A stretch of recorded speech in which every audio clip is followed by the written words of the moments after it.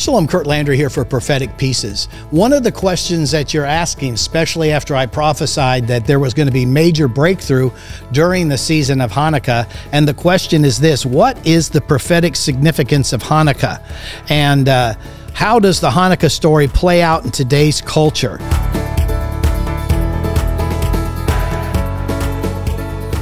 Well, it's the key. I really feel like the biggest word of warning that the Lord's given us in the last 2 years has been out of the book of Haggai.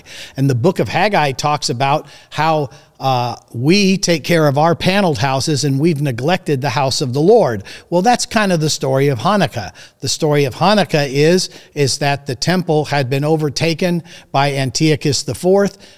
Literally, there were Hellenized, which means Jews that were wearing priestly garments but behaving like heathens in the temple and doing all sorts of disgusting things. And so the temple was defiled, it was compromised, and there was no reconciliation of redemption between God and man. But yet there were observant Jews, and they couldn't do much about it because Antiochus IV, obviously the ruling army of the time, was controlling the nation.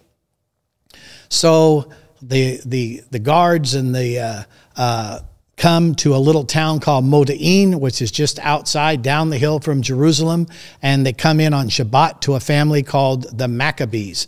The leader of the family is Judah Maccabee, and he's an older man, and they come and they said to Judah, it's Sabbath and you're going to sacrifice a pig on the altar. And he says no. He said, we've had enough, we're not going to do it. So he and his sons, they battle against the garrison that's there, and they end up killing all the soldiers, and now the fight is on. And so they can't just stop there by killing the soldiers, by refusing to defile the altar that they have at their house at Modi'in with slaughtering of a pig. And then what they have to do is they have to make a decision that it's not enough that we've just overcome in our town and our home. We've got to help restore this temple, because the spiritual realm and the atmosphere is terrible. So what do? Is they get other Jews that come together. They're called now the Maccabees, which in Hebrew means the praise hammer team gets together. And because they're so small and outnumbered, they go out at night. They literally hike up the side of the mountain from Modi'in into Jerusalem, and they eventually come in and they overtake the temple. And when they overtake the temple, they get in there and there's a statue of Zeus.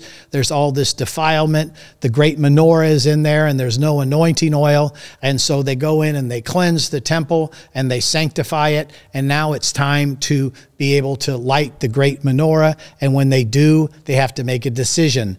There's one carafe of oil left that will light one day, or do we take oil that's not consecrated or sanctified and light the other days? And so what they chose to do was to go ahead and light the first day with the sanctified oil according to the law of Moses. And then, as the legend has it, then in the book of Maccabee, then what happens is each day the carafe fills up with consecrated oil, and the Lord provided oil all for the 8 days until the new beginnings. So why is this a practical story for us? Well, for us, what's the practical story is, what is the condition of God's house? What is the condition of the church? What is the condition of the spiritual atmosphere? Has our temples been defiled with compromise? Are we allowing this Antiochus IV, this Hellenized spirit, to take over the way that we worship? Is our worship unrecognizable? Are we being challenged? Is the enemy coming into our house and say, listen, you're going to sacrifice your children on the altar, so to say? Are you going to protect your children from all the corruption and the videos and the different things that are coming out that are a direct assault on their very Christian values and the Judeo-Christian values that are in them? Is this today? Why is this story, the question that you're asking, is this story play out in the culture today? Absolutely.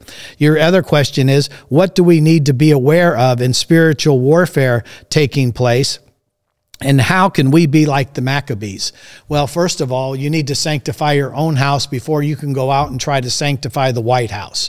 So if you want to take care of your house, so to say, then you need to make sure that your life is in alignment, that your family is in alignment, your church is in alignment, your state, so to say, your county, the things that you are over in your place are in alignment with God. And what does that mean is the anointing, the oil, which is symbolic of Hanukkah, is that oil pure, or do you have a counterfeit oil? Is it a pure oil? Did you go through the feast of trumpets? Did you have that awakening blast from Rosh Hashanah? Did you cleanse your house during that feast of atonement, that Yom Kippur? Have you had that experience? Have you renewed your marriage covenant with your family and with your Lord at Sukkot, at the Feast of Tabernacles? Now we're in between the Feast of Tabernacles and Hanukkah. We're preparing for the battle. We're preparing for this 8 days of restoration. We're preparing for that servant candle to be lit with a holy anointing oil. We're preparing for 8 days. 1, L1 God. 2, covenant. 3, are we going to be restored body, soul, and spirit? 4, are we going to be restored to open doors? 4, of Dalet. 5, are we going to receive grace when we go through the open door? 6, are we going to receive a consecrated new resurrection of things all been made new as a man? And 6, 7, are we going to walk in that perfection of the power of the Holy Spirit as one new man? And 8 is new beginnings. Are we going to walk in the new beginnings? It's time. This Hanukkah, you need to join us at curtlandry.com. Join us at House of David. This Hanukkah, we're going to be releasing the resurrection power anointing of God, I believe, for the next 10-year season of time. Why is that applicable? Why is that warfare true? Is because God is pouring out supernatural anointing oil to separate you from the ways of the world so that you can walk in that supernatural mindset of the Lord, that you can get away from traditional thinkings that might have poverty or lack or defeat in them, to that supernatural co-heir in Christ, more than a conqueror. All things are possible. There's an anointing that breaks the yoke. Hanukkah is a time that breaks the yoke. People ask, what is the significance between Hanukkah and Christmas? Well, I would say, and can you celebrate both? Well, at our family, we are what we call Hanukkah Christmas Jews. We celebrate both because we were raised as Gentiles, discovered our Jewishness, and we've lived as long as believing Jews as we did as believing Gentiles. But what's the storyline for us in our house is Jesus is the light of the world. That's what he proclaimed at Hanukkah. Jesus celebrated Hanukkah. Jesus decreed that he was the light of the world. This is a season to arise and shine, and let your light shine.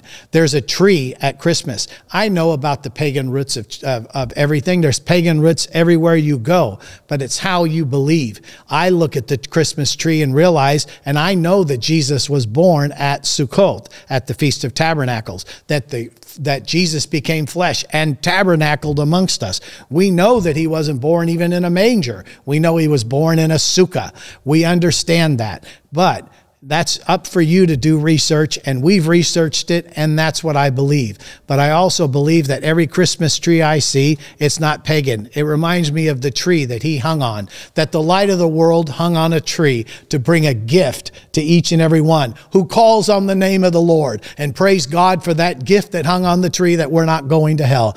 Praise God, that gift that hung on a tree heals our diseases. Praise God, that gift that hung on a tree, that for us, that Lord, that we are more than a conqueror, and we are, by his stripes, we are healed. I think the biggest thing to understand, that anytime the world comes together to celebrate the Messiah, Yeshua, Jesus Christ of Nazareth, Yeshua the Messiah, ben David, anytime we all come together, that we need to rejoice that the God of heaven and earth and the God of Abraham, Isaac, and Jacob sent us a Lamb of God to bring restoration and to bring peace on earth and peace to all men.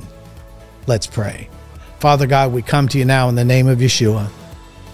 And Lord, I thank you that the significance of Hanukkah is this, that Lord, Father God, you're giving us the blood of Jesus, the Lamb of God, to cleanse our temples, that the light of the Holy Spirit might be lit in us, that we might carry his glory, carry his power and his dominion. And Lord, I thank you for that in Yeshua's name. So praise God. Thank you so much. If this has blessed you, please subscribe to our YouTube channel. Please share, and happy Hanukkah, Merry Christmas, and may God bless you. Know that we love you and we bless you. And we thank you. If you're considering a year-end gift, thank you for considering Curt Landry Ministries. We will bless you, and you're a blessing to us. Thank you so much, and shalom.